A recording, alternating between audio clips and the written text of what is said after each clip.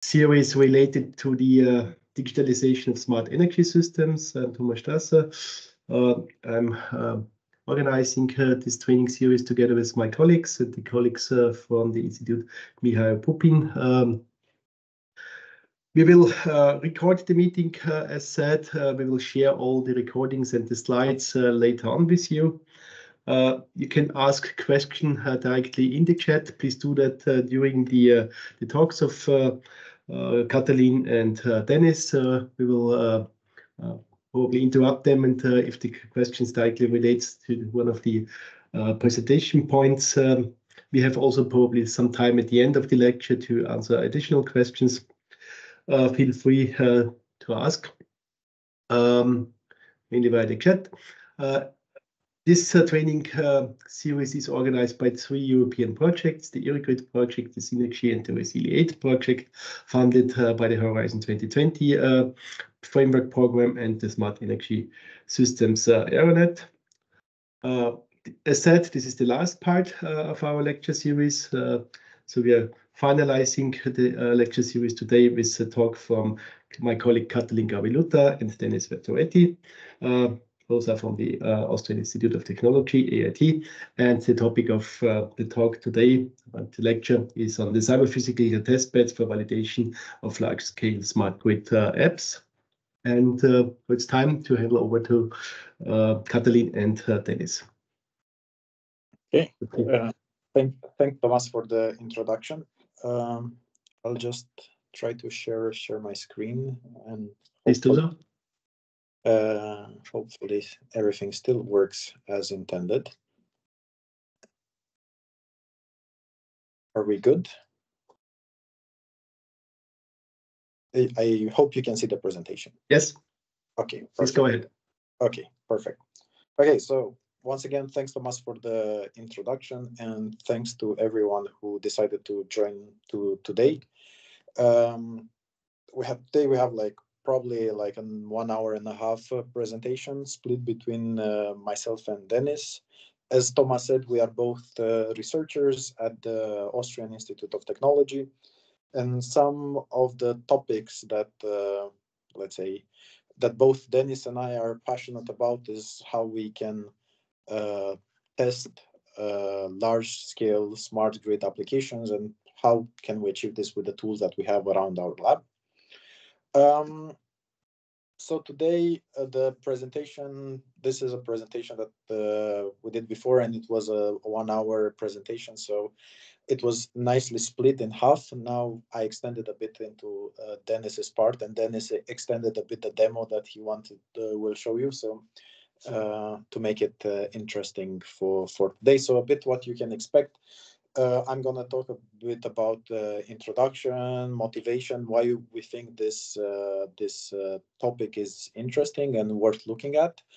Then I'm going to show you a bit of our trajectory here at AIT, the approaches that we've been using and where we are heading.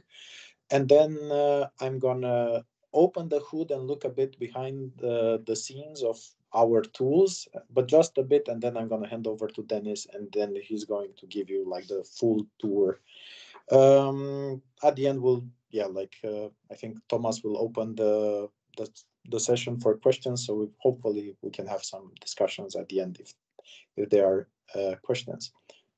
So a bit of introduction and motivation why we are doing this.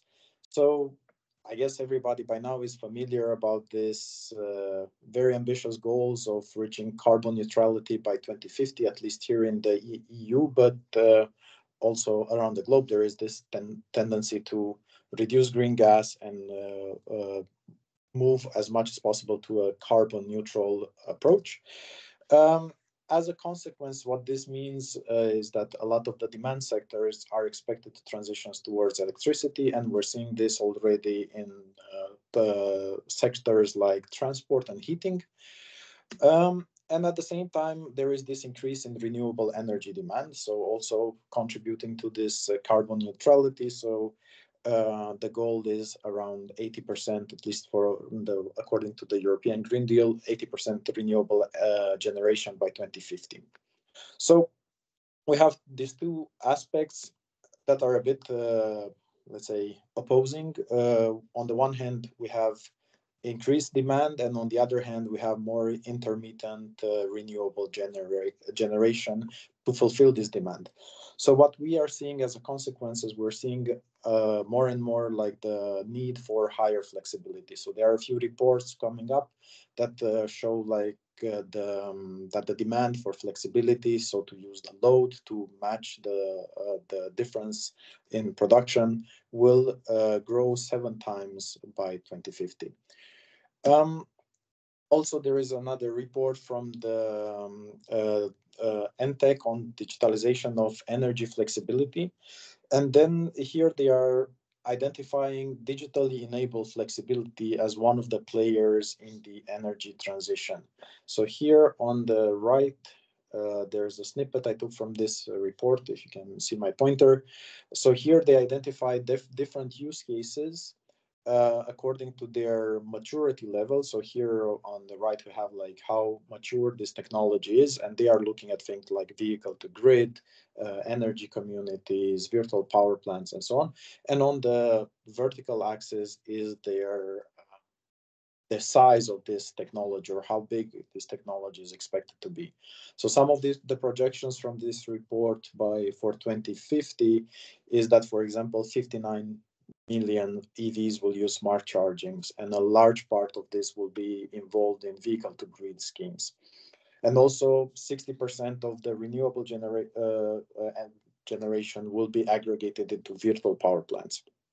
So from us, what we're seeing, so I didn't mention, but we're coming a bit from, let's say, from the digitalization perspective at this problem. So when we are seeing this, we're seeing, okay, this is massively distributed software applications that are going to be scattered all across the, let's say, the map, and they interact with the critical energy supply infrastructure. And this comes with a whole lot of problems. How do we investigate these systems? How do we test and validate before we deploy such a, let's say, distributed application into the system? And how overall, how do we deal with the, let's say, cyber physical nature of these systems at scale?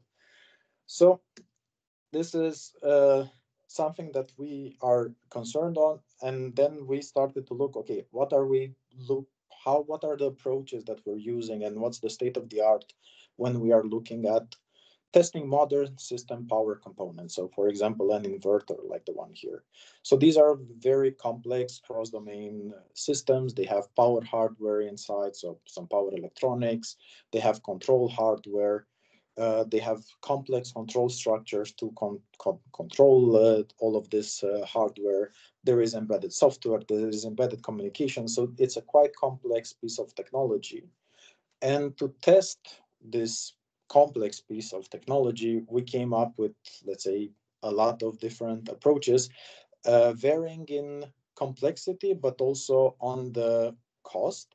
But as you approach, let's say, the right-hand side, also the test coverage and what you actually can validate from your from your system, so the accuracy of your test and grows.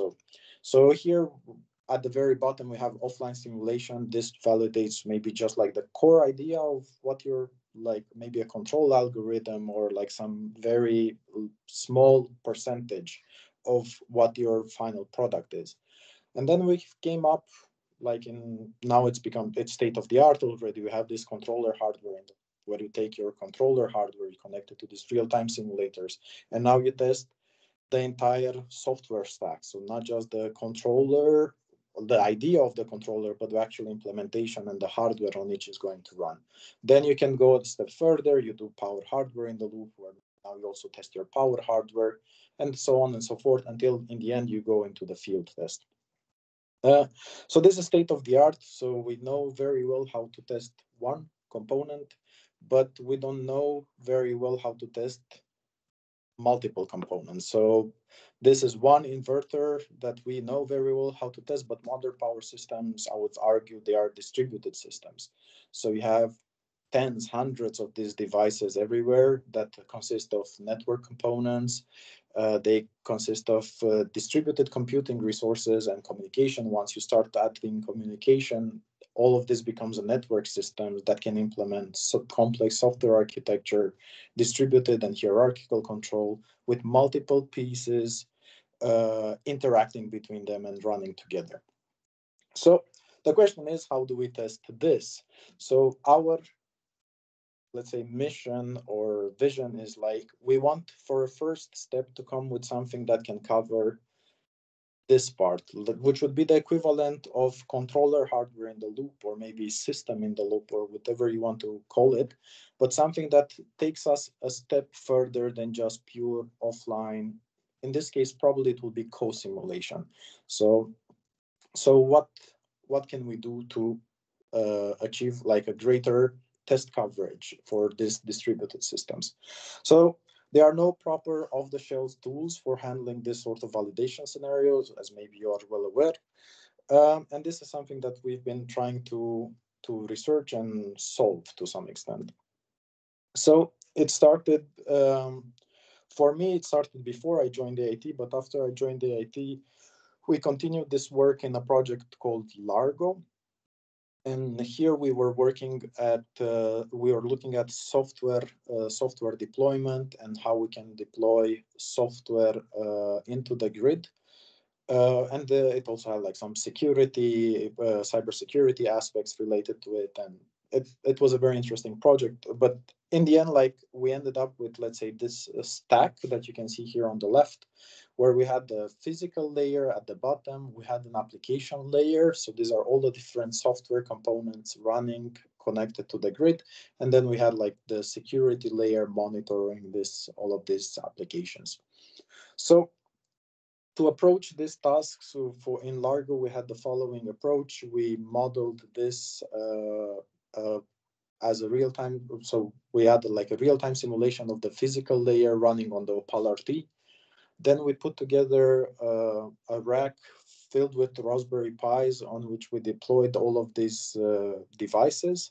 We had some middle layer developed here at AIT called LabLink that provided the interface between the real-time simulation running on the physical layer and the software running on the Raspberry Pi. So basically providing this connection here.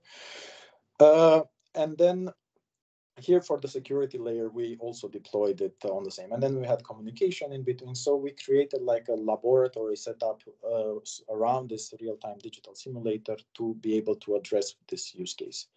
And this worked for Largo as it was like a small use case, as you can see in the picture, but it involved a lot of manual setup. So every step here in this process, it was me or later on Dennis in the loop, modeling, programming, configuring the interfaces. And every time there was a change, we would have to, again, change in a bunch of places, and there will always be errors and problems. So we thought that there has to be a better way to do this, and maybe also a scalable way. So we learned some lessons from Largo, which basically the main message was, okay, the system level validation thing is not an easy task. So there is, and the main complexity comes from configuring and coordinating these setups as the number of components grow. So as I said, the scalability of this approach was also limited, as we had like a limited throughput through LabLink. We had only 20 Raspberry Pis in this rack and a lot of manual processes in the modeling, interface definition, scenario execution, and so on. So we thought that, hey, if we want to push this scenario, so maybe let's say with the Largo approach, we can go to maybe 100 controllers in the loop or something like this. But if we want to push it to thousands, to really large scale scenarios that could cover maybe modern approaches, IoT sort of scenario, we need a different approach.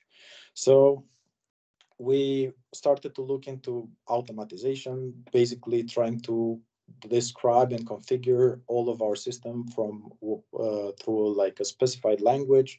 We started to look into model generation and interface generation, virtualization, and then we tried to streamline also the data exchange with the Opal RT. So at that time, just a bit of water. So we came up with this approach where we called it that time like, let's say, like a long-term vision, like how do we imagine these things were going to run. And there will be something like we have like a way in which we can describe the entire system. It should be machine writable, machine readable. And then from this we can generate our models and all of the interfaces in between. And from that one, we can deploy them on different, let's say, hardware that we would have around, from real-time simulators to servers to network emulators and so on. So this was our vision in 2019. And since then, we've been little by little building on it. By 2021, when we were working on Posaico, this is another project that we were involved with, we had this idea clear that, okay, we need to approach it as a service, and we need to make these things available also to be used from the outside. So we continue with this generic model description. So we have like these two services that can be accessed from the World Wide Web, interfacing to our laboratory infrastructure that allowed us to use this approach as a service. But then the configuration of this setup, we also try to make it as automatic as possible. So we use this model description here. So here you see that there are just a few project files you need to configure. And from these ones, you can then get the real-time simulation and your software running on our servers. Dennis, in the second part of the presentation, is going to show you a bit more of this. So it's going to maybe be more clear what I'm talking about. But in the end, with this approach, we had this online services that allowed, let's say, simulation orchestration of our infrastructure. So you could reserve simulation, real-time simulator, you can execute the simulation pauses, you can monitor the signals as the simulation is running, and so on. Then on the cyber layer, you could deploy your software as containers on our servers. And then you can also run predefined tests and record data and explore the results. So with this approach in Posaico, these are some screenshots of how this platform looks online. So these are the real-time simulators that you can reserve.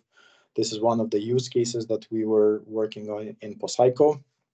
Actually, this use case, to be more precise, which was on coordinating local electric vehicles, so the charging of electric vehicles to avoid congestion in the grid. So the scenario that we were looking, you had a central controller monitoring the loading on the different buses, and then you have electric vehicles, and these electric vehicles each have their own local controller that communicates with the central controller. They coordinate in order to try to avoid the overloading of the cables, while at the same time satisfying the charging demands of the users. So in this use case, there were a total of 87 local controllers and one central controller. So we had 88 controllers in the loop with our simulation running together. So where are we trying to move with this? So there are several use cases that we are currently addressing, and we had interesting conversation with interested parties. So one is to have this set up as training rooms for network operating training. So where we can easily set up these things and then have it as like some sort of operator trainer. Then there is the use case that we are discussing today as this sandbox for evaluating complex software ecosystem and algorithms. Here we already had several users and interested parties, also from universities, but also from industry side. And then the final one is on cyber physical ranges. This is also a task that we are addressing in the project Resiliate, that and it's on cyber physical ranges. This is together with our colleagues from digital safety and security, and the goal is to couple this infrastructure, or like this approach that we have with their cyber range, to obtain the cyber physical range. So as I said, today we are focused on the middle one, so smart grid application and validation. And just to give you an idea of how we envision this, and then later on, Dennis will also show you the example that we have on this. So we are seeing it in the following way. So let's say some external partner in Resiliate, we are collaborating with the colleagues from Fraunhofer. They are developing some controller, some application. This is a complex application with multiple modules. Here I called it Grid Controller 1.0. And at some point they want to release a new version. It's version 2.0. And before they deploy it to the field, they want to test it, or they want to test it as accurately as possible. So how does the workflow or the interaction works? So first they need to package their software the same way they would normally do. So the different modules, they become like the software stack that we are testing.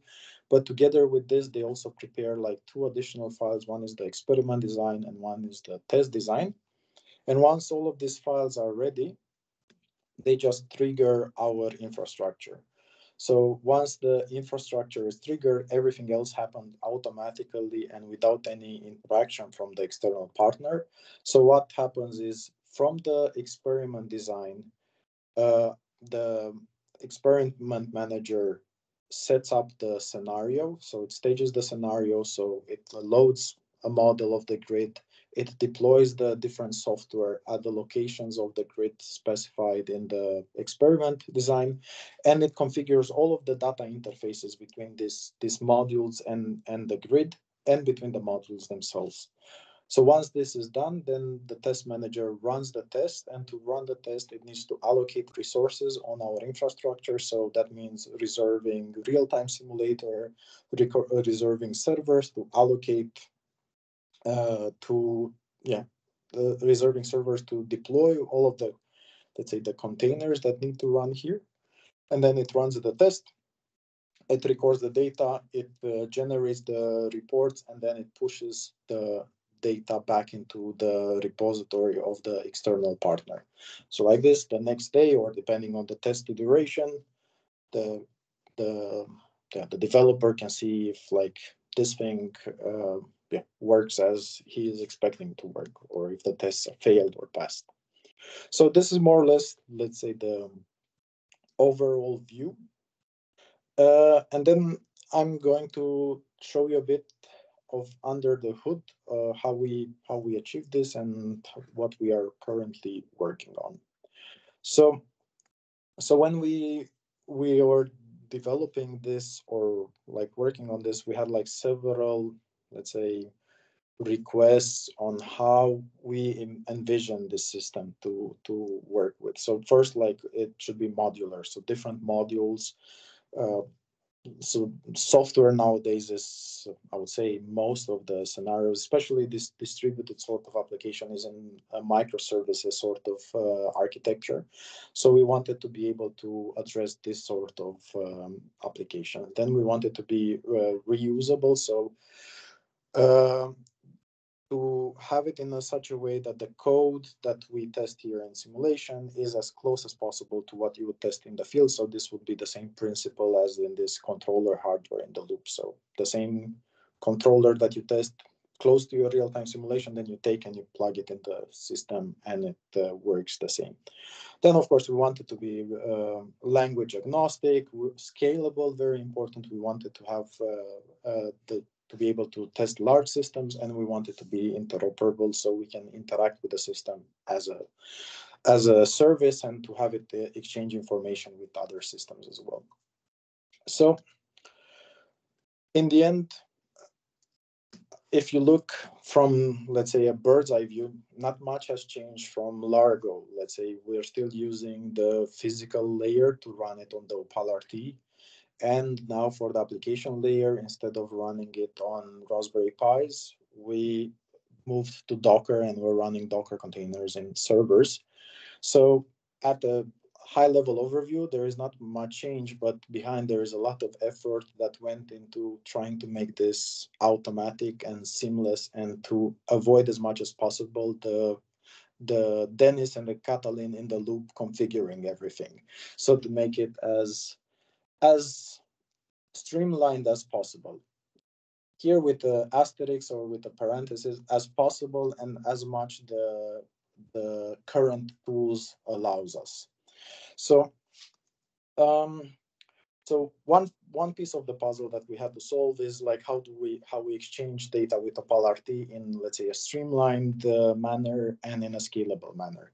So I don't know if between the people on the call, if they had to exchange digital data with OpalRT, probably they will use an approach like we used for LabLink. So this is the following: you have your simulation, you collect the signals that you want to send out of your simulation. You use this async TCP UDP block that OpalRT provides in their toolbox.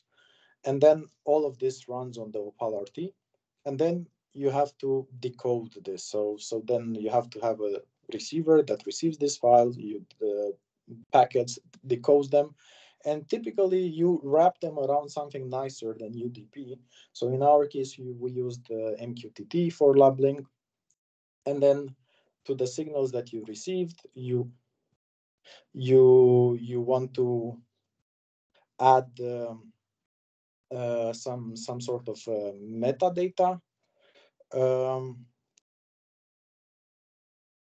you still hear me? Because I think my internet connection glitched for a bit. Okay, no, sorry. Everything looks good, okay, at least on my side. Okay, so yeah, here again you want to add the metadata of your signals, and then in the case of MQTT, you push them to an MQTT, you publish them to an MQTT broker, and then finally an external process, your software application or your controller, can subscribe to that specific channel to get information from the grid. So you would follow this sort of approach. So this is also what we used with our LabLink adapter for the OpalRT. So there are several issues with this. So to begin with is, if you make the mistake that you forget to a signal, or at some point later on you decide, oh, it will be good to have also the current here from this node exactly after the voltage or something like that, then you need to change this, but then you need to change everything in between. So suddenly all the bits in your packet have shifted a bit, then you need to change the decoder, then you need to change the wrapper. So you need to change in several places, and this increases the chances of you making a mistake. Also, the signals are sent without any, let's say, identification or metadata. So once the signals leave the OpalRT simulation, here when you receive them, you just receive like a stream of bits. So then you need to add again the metadata here in order to know what each signal means. So again, you make a mistake here, maybe you delete a signal here, you add something else, and this is not current, but is angle or something else, and suddenly you get some unexpected behavior down the road. So adding this metadata once in your simulation here and once further down, three blocks down the road, was also something that we didn't like. And also, since there is no way to interact with the signal at a low level, we had also quite high latencies when we tested the performance of this approach. So in this case, we had, I think, the 99th percentile was at 44 milliseconds. So for this one, I think we are sending 1,000 signals out of the OpalRT. So there were like a few things that we thought that can be improved. So some of the requests that we had. So we wanted the signals to be available to the external processes after we rebuild the model on the polarity. So once I rebuild the model, I want the signals to be available, and I want to have signal identification and metadata, so I know what is. And then, if possible, also to improve latency. So for this, we developed what we called internally ROADB. So this Redis Opal asynchronous data buffer.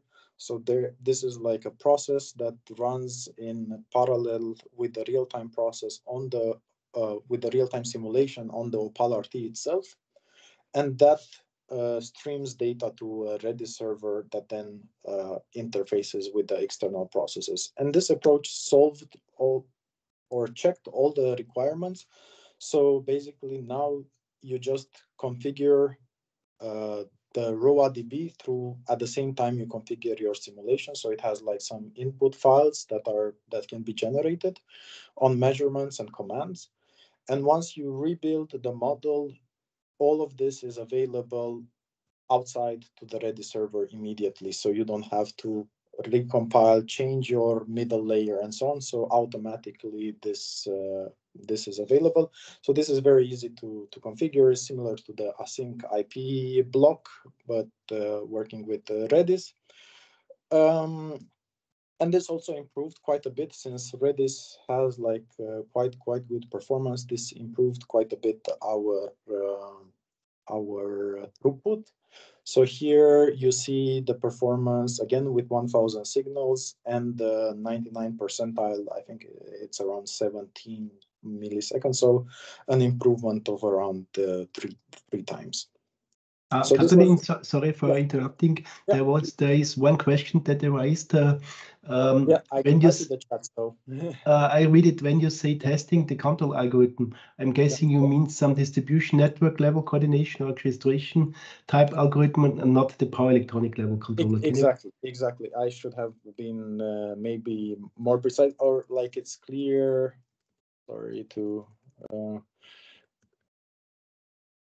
I didn't expect it to be that far back. So yeah, this sort of like applications here.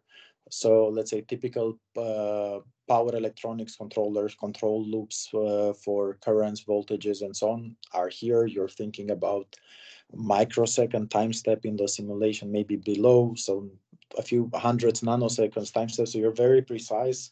You need to sample very fast. You need to interact with the system very fast. And for this sort of things, yeah, like that's the approach that we have now.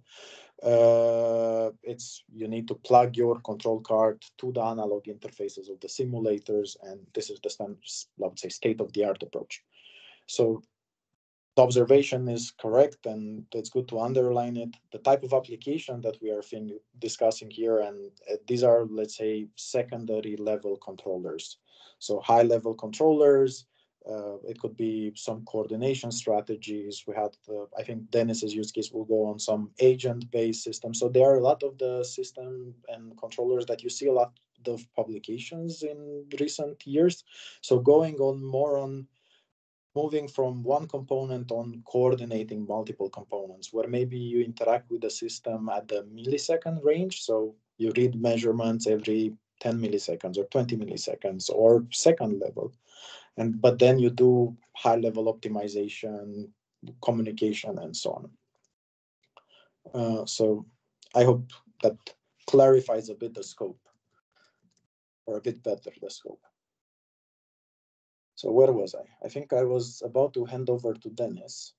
I had something else I wanted to say. Oh, no. Yeah. Yep. There we go. So I guess it was the perfect time for an interruption. Yeah, Dennis, it's all you now. Thank you a lot, Katalin. Let me share my screen now. Before we proceed, are there any other questions related to the outline what Katalin explained on the testing? Yeah, there's one, the PDF that you showed for latency. Is it standard or based on your observations? Our observations. So to get these, we were sending 1000 signals outside of Opal RT, and we monitor, I think, 20,000 samples of this 1,000 signals that we sent, and then we compile this because we are not aware of so it can only be obtained by measuring because there are several components in between. Another comment, not exactly a question, but comment here. I have used the same online approach framework with PISA Kronos. That's from Tala that used our infrastructure.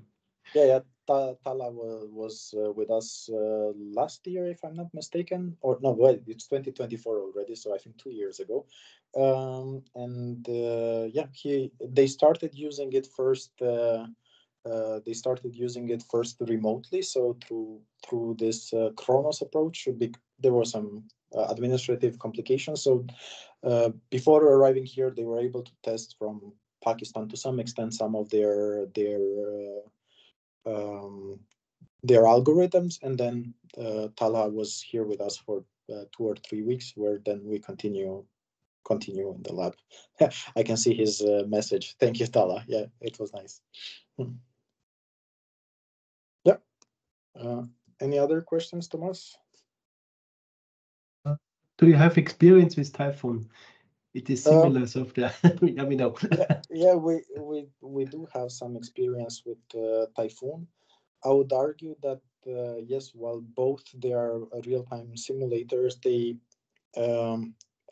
I would start by saying none of the real-time simulators on the market are really suitable for the sort of applications we are talking here. We went with the OpalRT because it has this shared memory interface, and we were able to do this sort of things. If I'm not mistaken, if you want to do something like this with Typhoon, they have some API that allows you to interact with the system, and I think they are using XML RPC or something like that, some remote procedure calls where you can get some messages from the OpalRT while it's running. But the issue is that the OpalRT is using FPGAs to run their simulations, which is very good for, let's say, very power electronics oriented applications where you can switch very fast, and most of the simulation runs on the FPGA. But then it's difficult to scale up. Yeah. So another comment from Tala. He mentions that Typhoon is not for large distribution systems. Yeah. I think they have products, and they are trying to move now more into microgrid. I think they have for a while now, moving into microgrid sort of scenarios and so on. But since the FPGA is their main, let's say, compute unit, that's going to be a limitation of how much you can scale. So yeah, there is always this fast. Switching fast, or like a small time step compared to larger systems. Another question, what will you say about RTDS? I have to say I don't have hands-on experience with the RTDS, but from what I know, the RTDS has a bit of both. They also use FPGAs for computation, but you can scale it up. But yeah, I don't have experience with RTDS, so I don't know if they have some specific interfacing options for making these wrappers to get more digital signals in and out. So yeah, can say exactly about RTDS.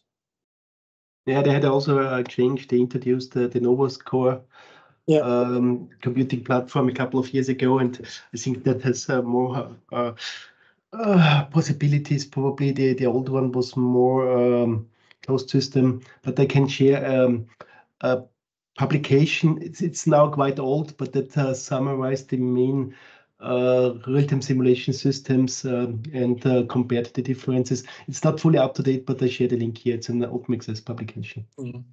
Yeah, since we don't have an RTDS, so I cannot say from the hands-on, because like this, when you read the specs, and yeah, like they all look very good, but sometimes when you actually get your hands on the different tools, let's say experience or the actual experience might differ from what's written in the marketing material.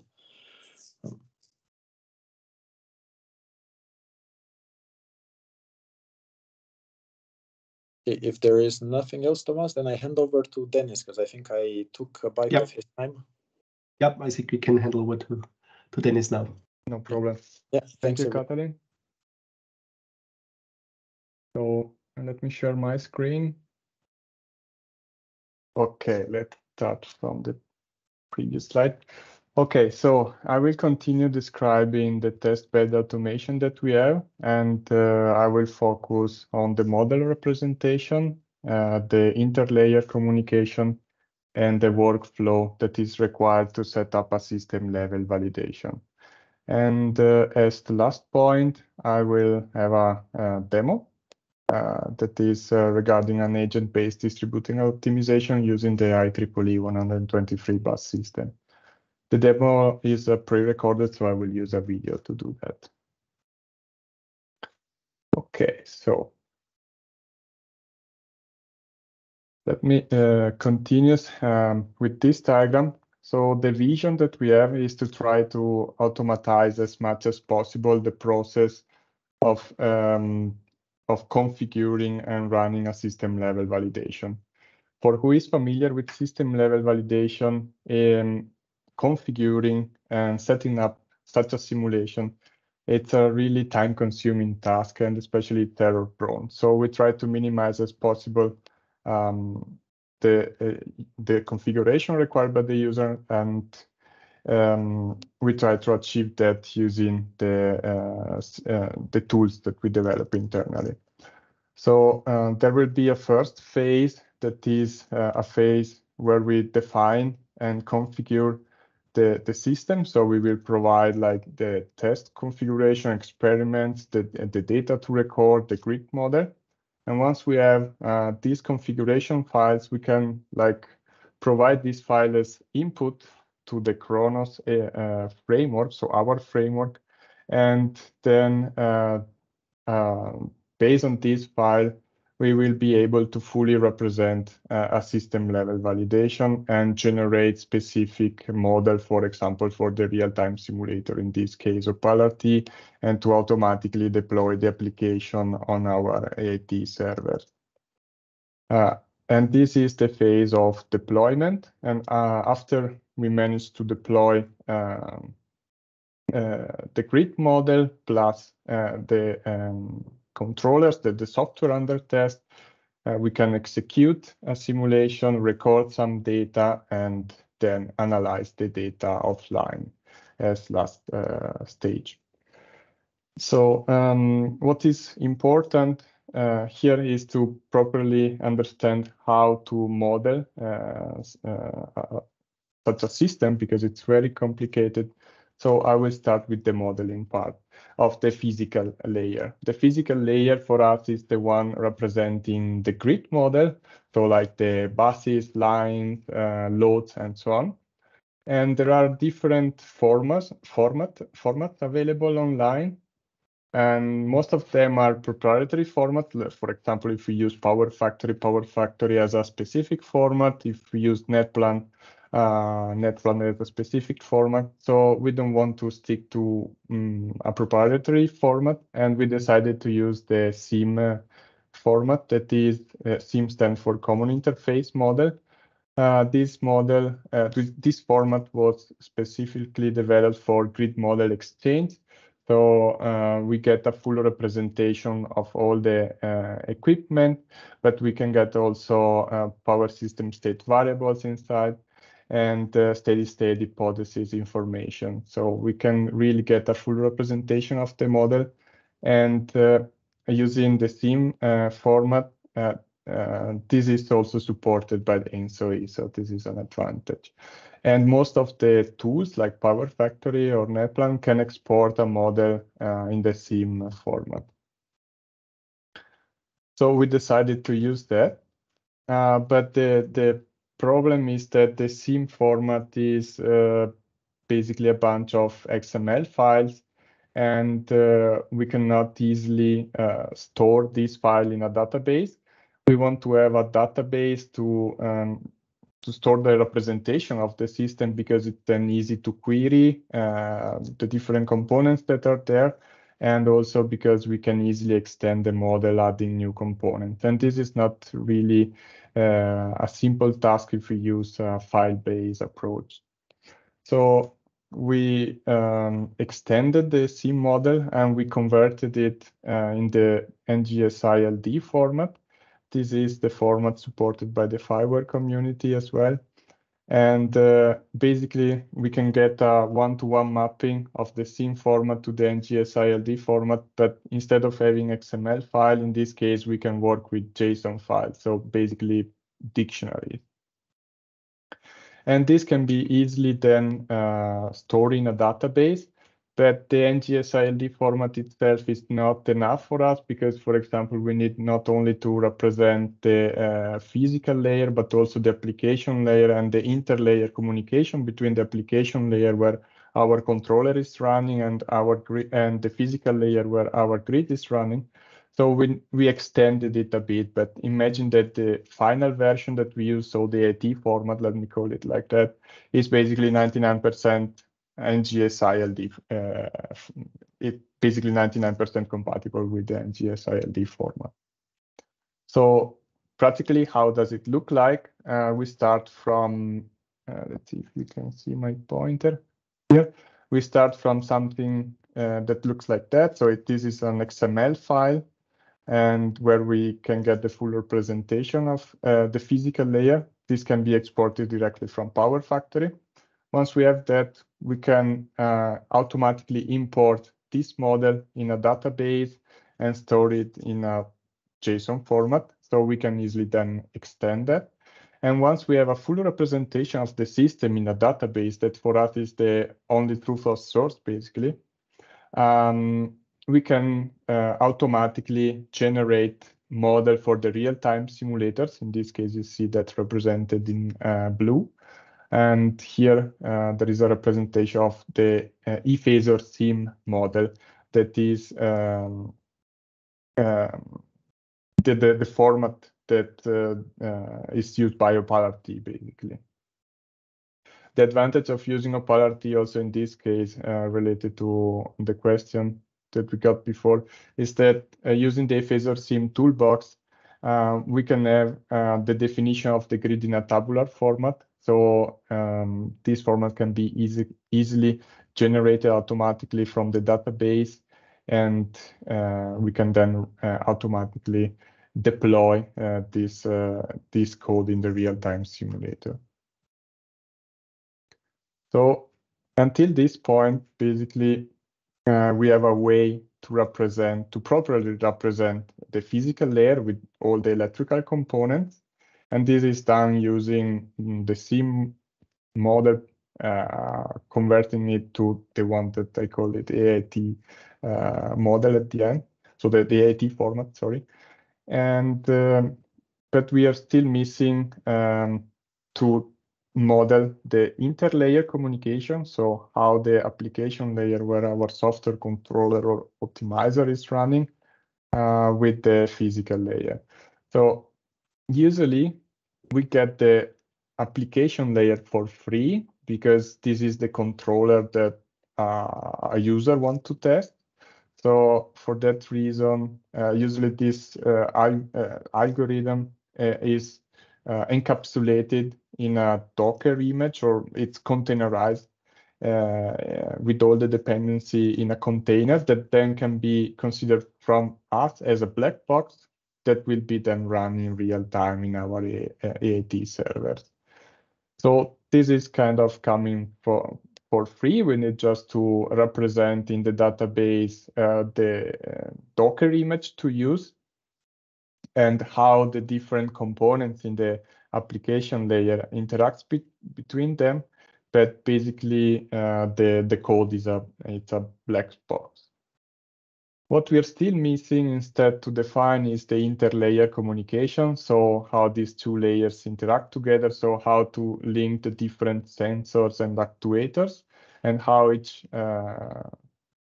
container in the application layer is mapped to a node in the grid, basically.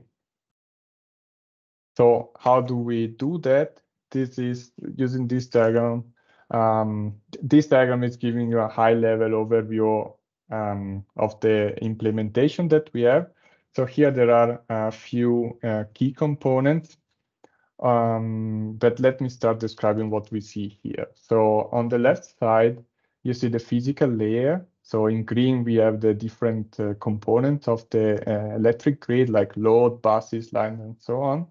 And on the right side, instead, we have a representation of the application layer. So for example, this black circle represents a controller, or we can have, for example, a monitoring function. Once we have these two components, we need to link them together. So the first component that we develop is the connectivity node. What is a connectivity node? A connectivity node is just saying that a specific component is exposing to the external world a measurement or set point type. So let's say, for example, here we have a controllable load. This controllable load can receive as input active power and reactive power set point. And on the other end, the controller has two connectivity nodes exposing some outputs for active power set points and reactive power set point. Once we have that, we can link two connectivity nodes together using a connection object. A connection object is basically a representation of a link between two connectivity nodes. This is an abstract representation. This is not telling us how the information is exchanged between two components. The object that is actually implementing has inside the physical implementation of how the information is exchanged is represented by a channel. So a channel tells us, for example, that this active power set point is exchanged using a specific MQTT topic, using the broker running on a specific IP address, and so on. At the same time, this can be not MQTT, but can be Redis or Modbus or whatever protocol. So this is just a way to represent how to link information between the application layer and the physical layer. So proceeding forward, here we have a schema of the database that we use to implement the previous diagram. So on the left side here, we have a entity coming from the theme model. So basically an entity representing a component in the grid, like a load, bus, or whatever. And a function that represents, for example, a control algorithm, an optimizer, or so on. And how do we link them together? The first step is to expose the connectivity nodes. So we will have two connectivity nodes objects, and each connectivity node object has a reference to the entity. So in this case, the first one has a reference to the SIM entity, and the second one has a reference to the function entity. Once we have exposed the two connectivity nodes, then we can link them together with a connection object. The connection object has three different references. The first one is the reference to the first connectivity node, so from, and then there is the second reference that is to the second connectivity node, in this case, the one linked to the function. And the third reference is to the channel. The channel is the object that basically represent the communication. So the channel keeps information like the Redis or MQTT key or topic, the name of the channel, the type of the channel that can be Redis, MQTT, Modbus, and also the protocol. I didn't mention another component that we have here, and this is the connectivity node type. The connectivity node type is strictly linked to the connectivity node and basically represents additional metadata for the connectivity nodes. For example, to what kind of entity a connectivity node can be linked to, if the connectivity node is of type input and output, and some additional metadata information like descriptions or units. And with that, we can basically represent the interlayer communication. To summarize a bit at this point, we managed to properly describe the physical layer using the SIM format plus the NGSILD format that is under the name AIT format. And then we receive the controller to be tested as a black box in a Docker image. And then we have a way to represent the interlayer communication. And the advantage of our framework is that we can automatically import models and automatically generate all these components and interfaces and links between entities in two different layers. So the user is not involved in the setup in this case. So there is no manual setup. But at this point, we don't have just the tools for modeling. Actually, we have much more in our framework.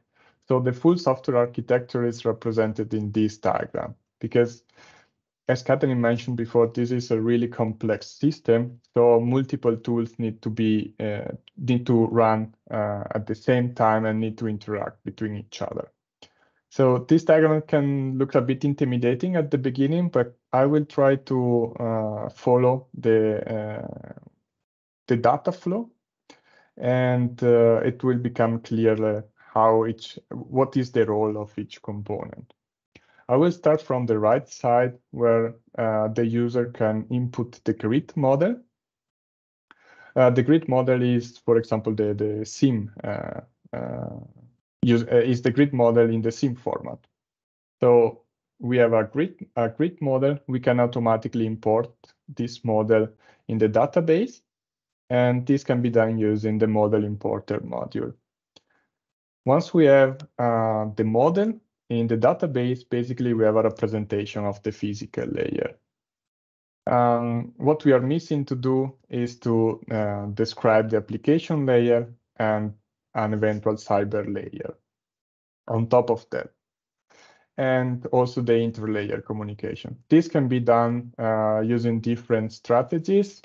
The first one is the user can log into a front end, so a website, doing the login with the credential, and once the user do the login, then the user can interact with the Kronos API. We have specific APIs to interact with all the components in our software architecture, and the API are used also to configure the application and the cyber layer.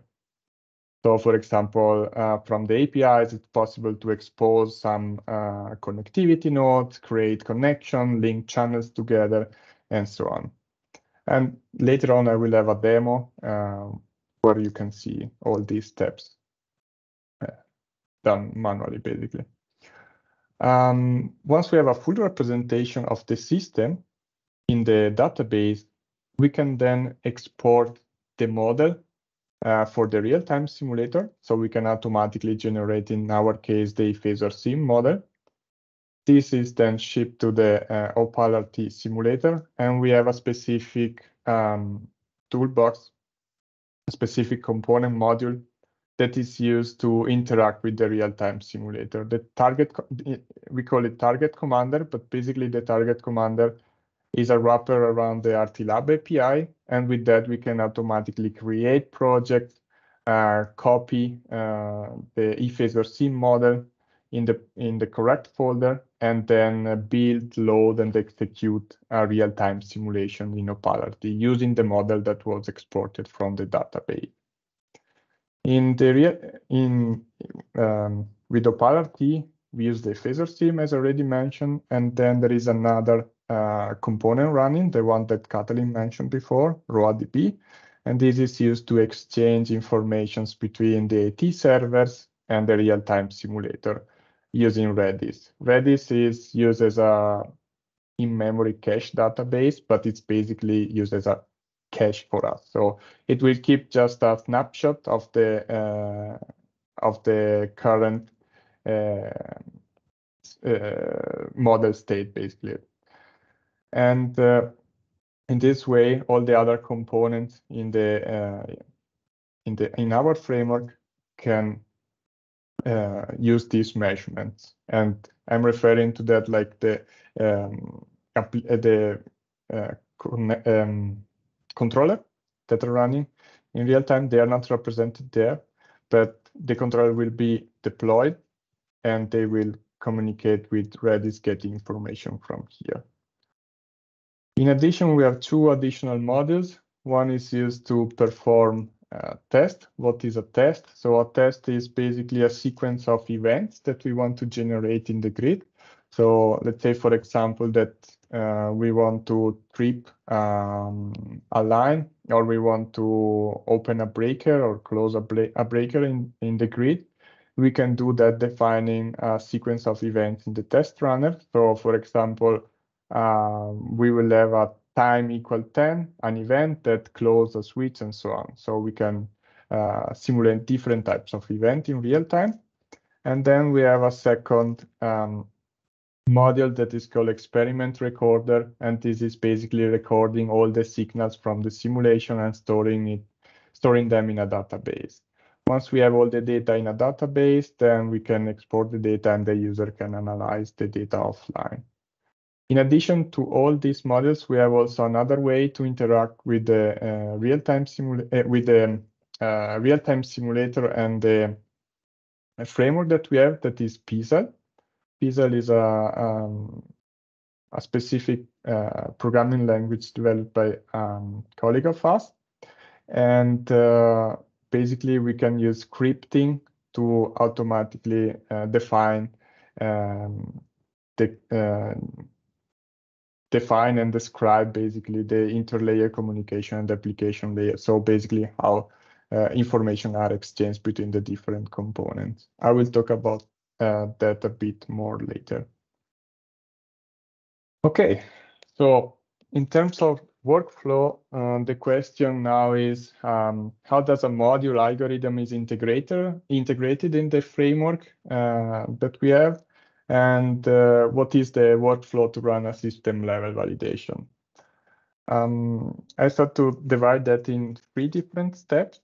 The first one is the configuration step, where we define the cyber physical system and where we define the test to be run and the experiment. Once we have these configuration files, we can provide them as input to our framework. And there is a phase where the model is generated, the interfaces are generated, and they are automatically deployed in OPAL-RT, so the real-time simulator, and on the AT servers. And once we have this done, then we can run real-time simulations using different approaches, using, for example, scripting or integration with GitLab. We will see more later on. And run a system level validation, collect the results, and then analyze them offline. So let me start with the configuration step. That is the first one. We can define the interaction between the components in files, and then using the API import these files and automatically generate the interfaces. And we can use PISL, that is this advanced programming language, specifically to represent the application and the interface, the interlayer communication layers. So I would say that for a beginner, maybe it's easier to at the beginning, manually expose all the connectivity nodes, see how to link the different components together using the API, and this will be done in the demo later on. But for a more advanced user, it is recommended maybe to use PISL, where it's possible to automatize this process, basically.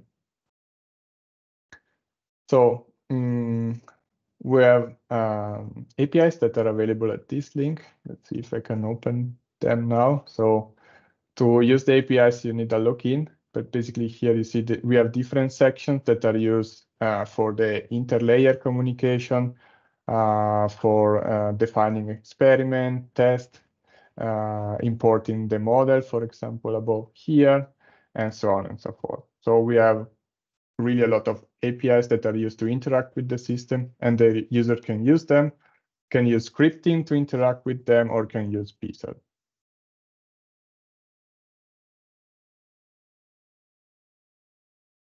So PISL, PSAML, is a scripting language based on YAML format, and this was developed by a colleague of us, Philipp Andren Prost.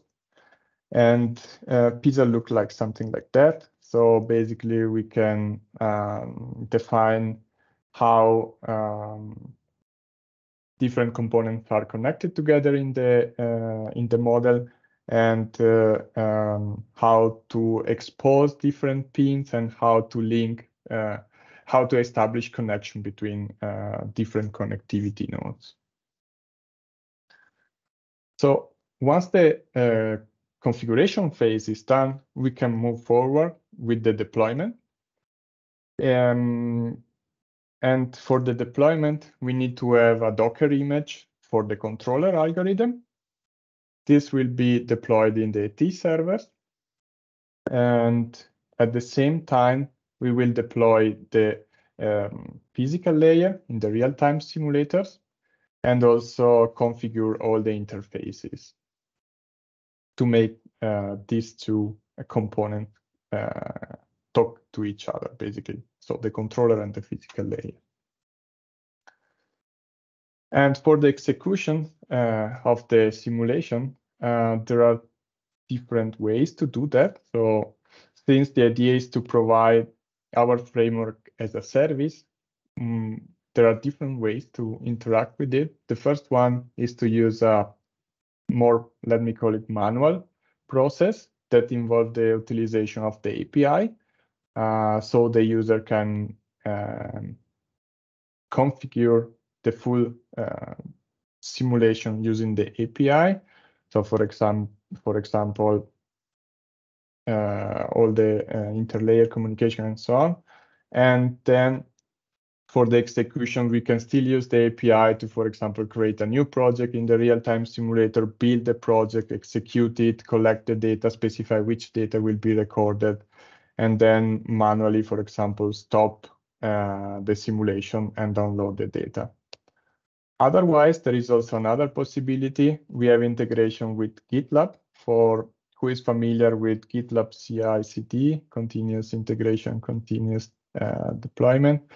The user can develop a new feature of the controller, do a new commit, and then automatically trigger a validation pipeline that will automatically build the Docker images, and these images will be shipped to the AT servers, and then we have dedicated validation pipeline that are used to automatically take the Docker images that are generated by the developer, deploy them, and at the same time deploy the real-time the model for the real-time simulation, execute the test, collect the data, and get back the result as form of artifacts in GitLab CI, in the GitLab graphical user interface. Okay, so at this point, I think it's time to move to the to a demo. And for the demo, I'm using an edge-based distributed optimization. For the grid model, I use the IEEE 123 bus system. And the idea here is that at some nodes, we have generation. So changing the generation, the local generation, we can minimize the line losses. So the objective of the optimization is actually the power losses minimization, adjusting the local generation in the grid. This optimizer was developed by a colleague of us, Clemens Corner, and using our framework, we validated it in real time. So the first step, now I will move to the video, but basically we will do the configuration using the API and the deployment of the physical, the grid, basically, the physical layer and the application layer containing the controllers. Okay, so let me see if I can open the video. 1 second.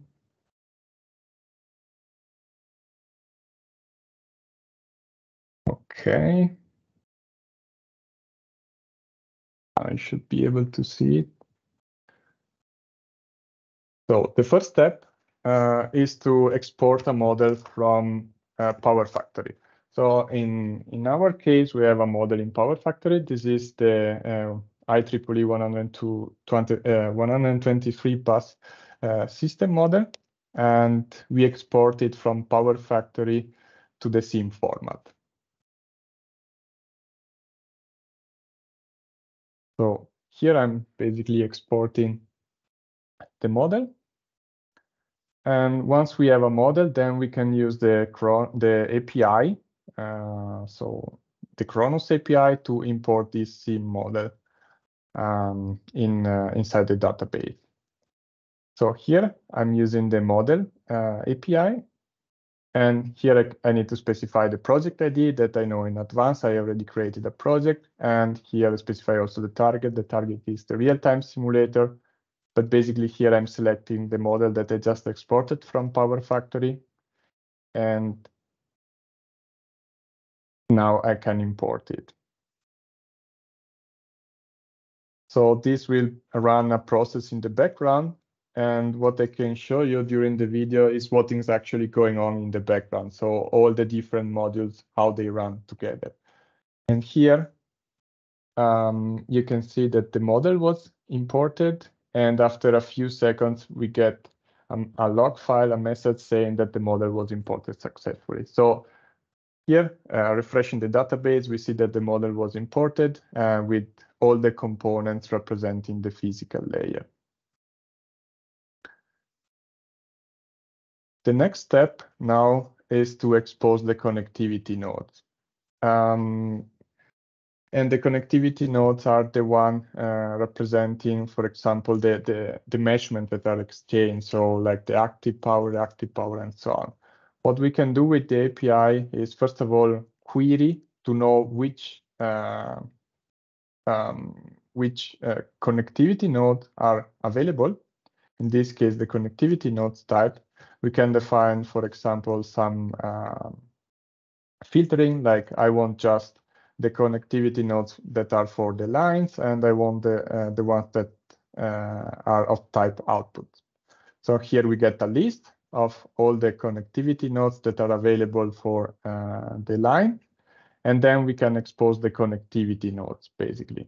Here I previously copied the ID of the connectivity node to expose, and here I can copy and paste the connectivity node, and all the connectivity nodes for the lines are exposed, basically, during this step.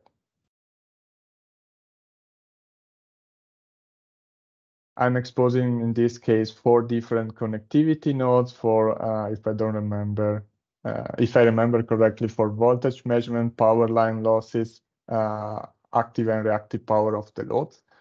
So this is what I did during this step, and then we can proceed with the next step. That is the one basically creating all the function in the application layer and all the interlayer communication component. To do that, I use scripting in this case, and let me see.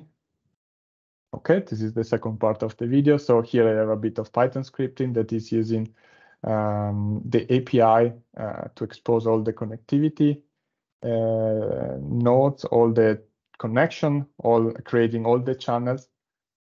And basically we are proceeding step by step, creating all the different layers in the grid. This is what we are basically trying to do right now. This process takes a few seconds.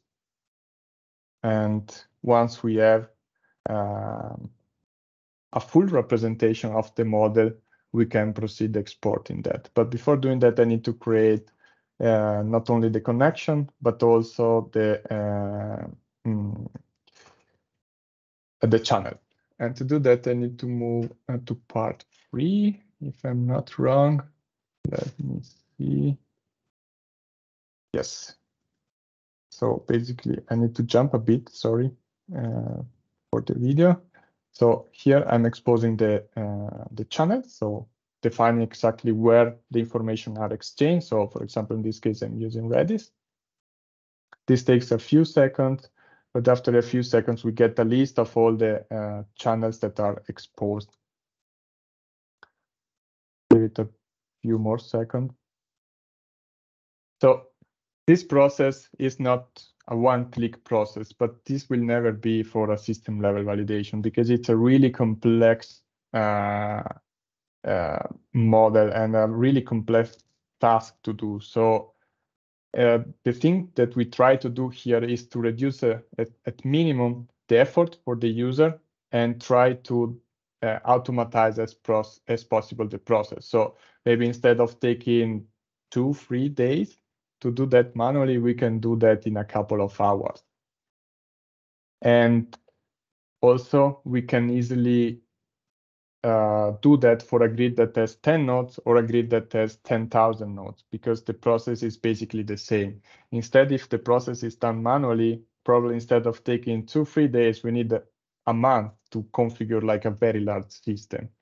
Instead, with that, we can really horizontally scale the simulation, taking always the same time. At this point, I can export and generate the phasor sim model that will be used by OpalRT.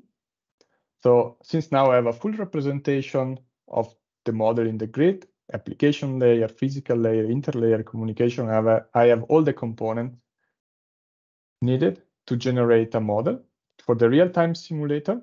And this is what is going on in the background. These are the logs of the model exporter module. And here you see that all the components are exported and then a file is generated. And here we get a successful message. Now I move to part 4. There are 5 parts. So you know in advance how many parts I have. And at this point, I want to show you the file that is generated inside our servers.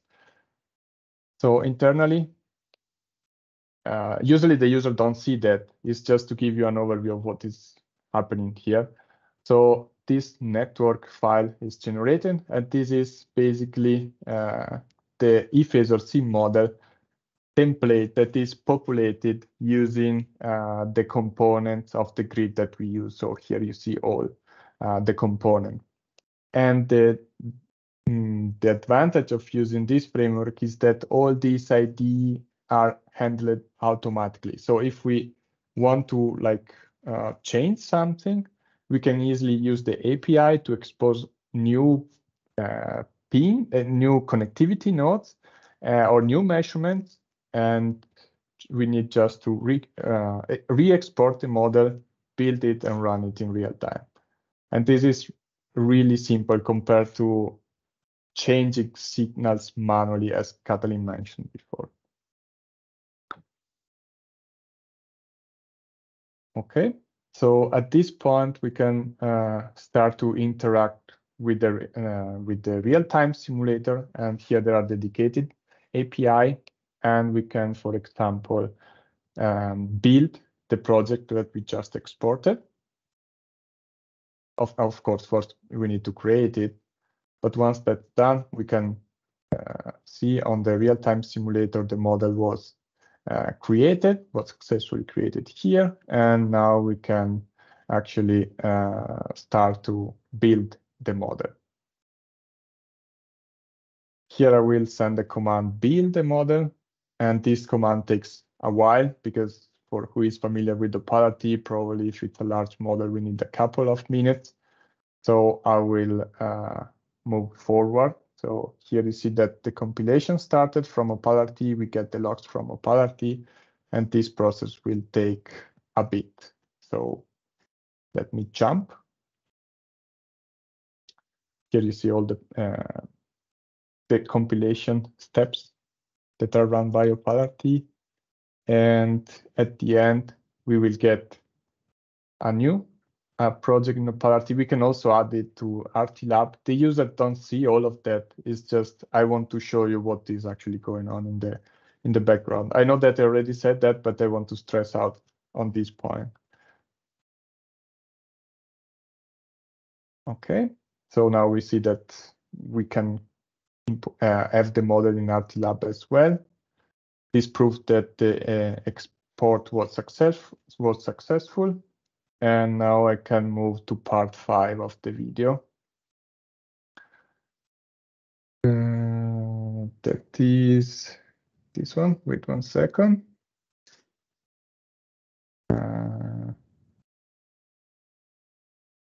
So here, the model was compiling.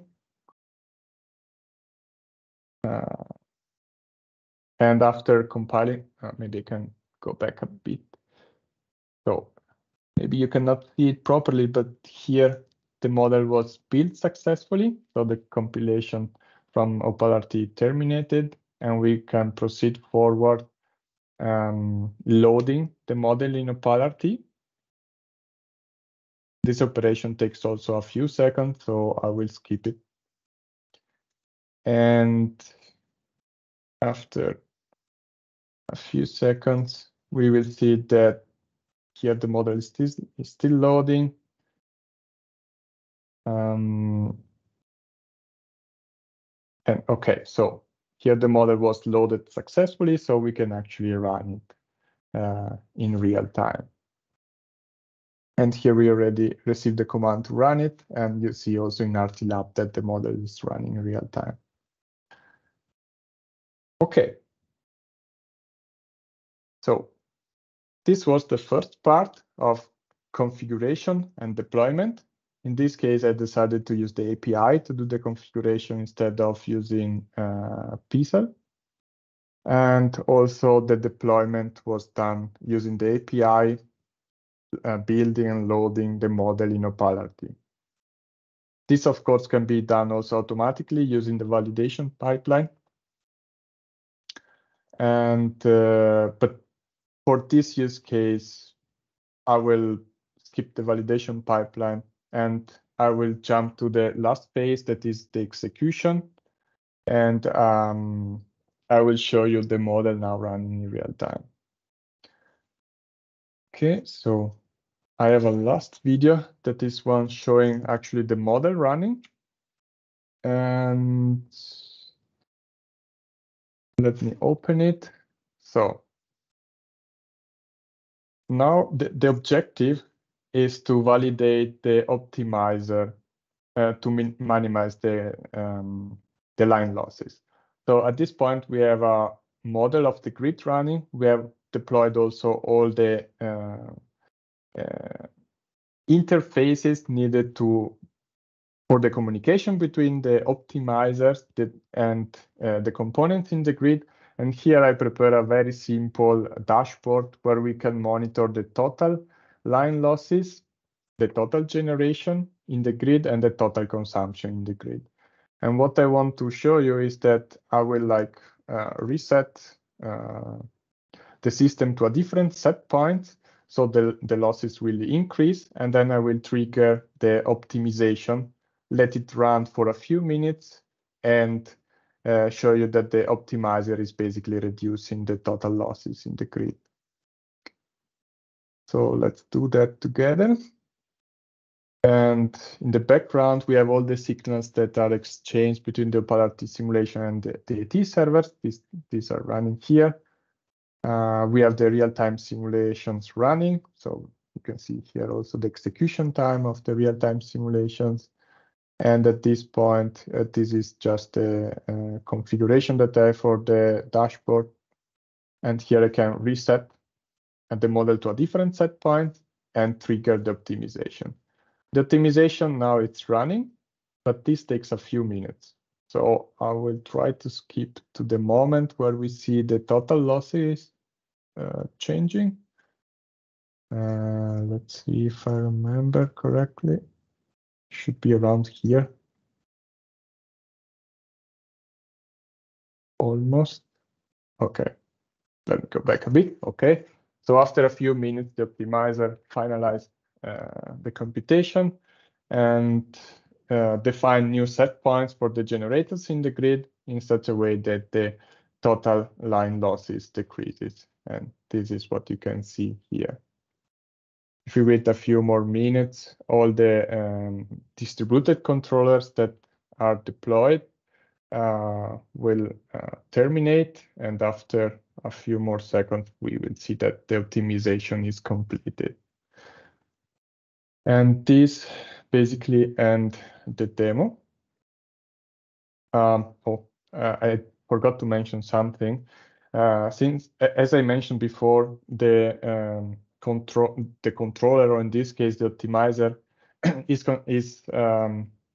is basically a black box. It's a black box for us, and we just run it as a Docker container in the background, and this Docker container was communicating with the with Redis to exchange signals, and basically in this way we were able to perform a system level validation.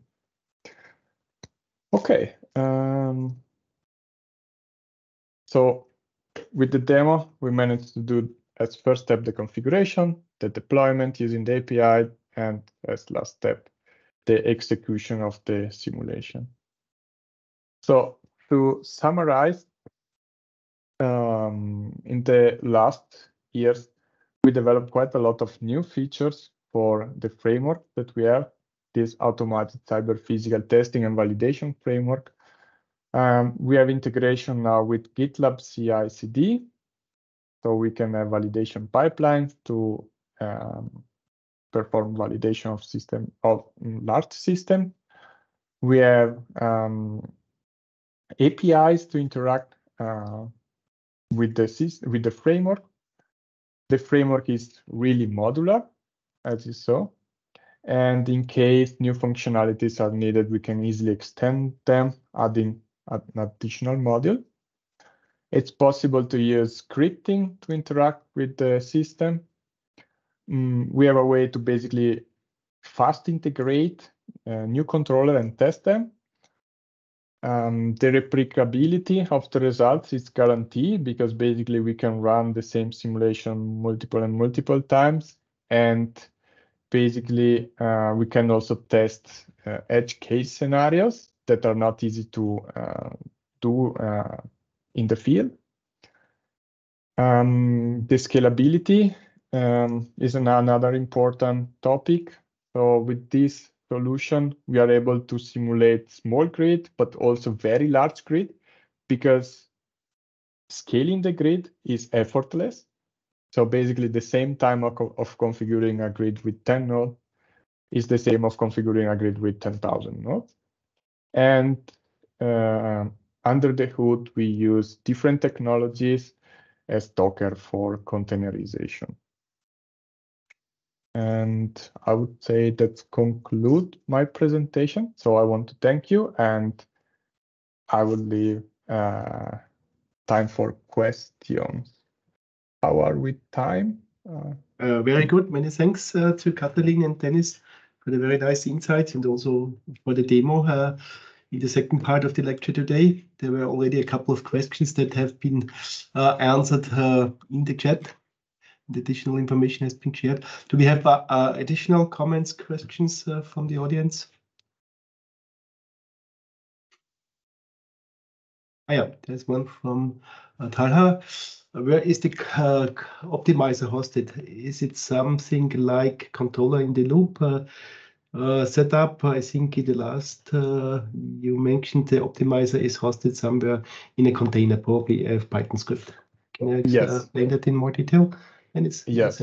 So basically, since our framework is based on Docker, once we have a Docker image of the optimizer, in this case was developed in Python, we can take this image and deploy it in Docker. And once this image is deployed in Docker, we can run it in real time together with the real-time simulator and have a use case where we test the optimizer as a secondary controller, for example, like an optimizer. And so basically, yes, the code, I want to go back to one previous slide that Katalin presented. That is, let me see this one.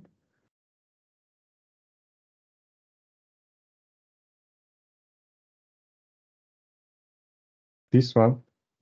So basically, the optimizer is run in the AAT server as Docker container, while the grid model is emulated by Opality in real time. And these two systems run in real time, exchanging information. Many thanks for the answer, Dennis. Are there any further comments, questions? Yes, how can we add other simulators to this framework, such as network simulators, NS3, or any other event-based to validate cyber physical systems? So in principle, it's possible to add additional real-time simulators, but for how the system architecture is done at the moment, we need to be able to interact with the real-time simulator in such a way that we can automatically generate models for the real-time simulators. So I'm thinking for the future, let's say that instead of using one of the real-time simulators that are available now in the market, it's possible to have a cluster of real-time simulators. Then this would be the optimal use case. So, for example, for the real-time simulators that are available at the moment, I don't think it's really easy to add Typhoon or Flexbox because from my knowledge, they don't provide a good way to automatically generate models. So it's difficult to go from the model representation that we have in the database to a model that can be run in the real-time simulator. And this is why we choose Opality at that time, because it was the one that was more flexible. I don't know if this answers your question. Just jump in here, Dennis, because I think maybe you didn't quite got what Tala was asking. He's asking about the communication network simulation, like NS3. Okay. So for that, just Tala, to answer your question. So basically, we can add additional tools to our framework as long as they offer some sort of API for model generation and some API to interact with the system as the system is running. So the same as we've wrapped the Opal RT with APIs to be able to interact, the same. So NS3, I think, has some nice Python libraries around it. It might be that it's even a Python package. I'm not. So if you look at the Clemens's thesis that I linked in the chat, he was using GNS3, which is basically the graphical the graphical NS3 to generate also the communication part, so to have the communication in the loop. We don't have that yet implemented. It's something that we are hoping to develop in future projects, but it will fit exactly on top of what is already here. So, for example, all of these connection objects, channel objects, and so on will have additional properties from which we can then generate how we see the communication simulator linked to the system. So in theory, as long as there is some interoperability to the tool, we can link it to our framework. Thanks for the answer. To Dennis and Katalin. There's another question: how the Opal RT communicate with the AIT server and with which protocol is being used? This is using RawDB, but since Katalin developed it, I think it's better. I think Mike joined a bit later the presentation. So basically, we are using Redis as the data interface between the Opal RT and our servers. One second, I'm trying to open the slide. This one. Yeah, so basically this, so we have this internal development called RawDB, which is this Redis Opal asynchronous data buffer. Basically, it communicates via the shared memory interface that the Opal RT exposes with a Redis server. So, yeah. Many thanks. Are there further comments, questions?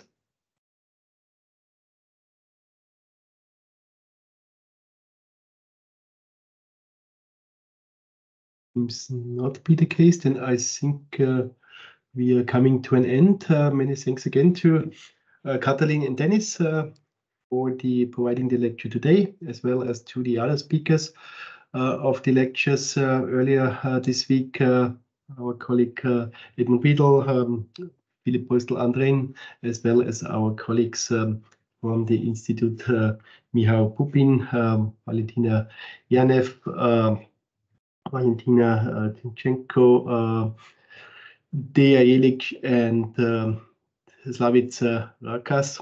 Many thanks. I hope you enjoyed the lecture series during this week. As already said a couple of times, we will summarize everything. We will share the slides as well as the recordings later on with all of you. It will take a few days to put everything together, to make it or to provide it in a form that is shareable with all of you. Please be prepared that you receive some messages during the next few days. Many thanks, and we can close the lecture today and hope to see some of you in some other activities. Thank you and goodbye. Yeah. Thanks, everyone. Bye. Thank you. Bye.